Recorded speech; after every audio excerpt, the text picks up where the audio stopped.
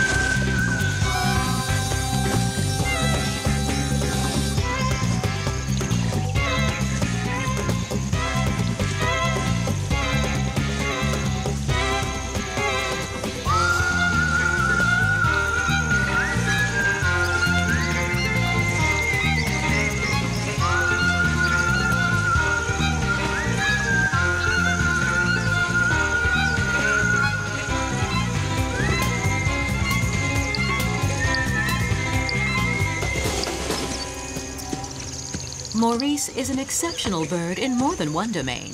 He can't fly, but he can shake his tail feathers in a perfectly synchronized ballet.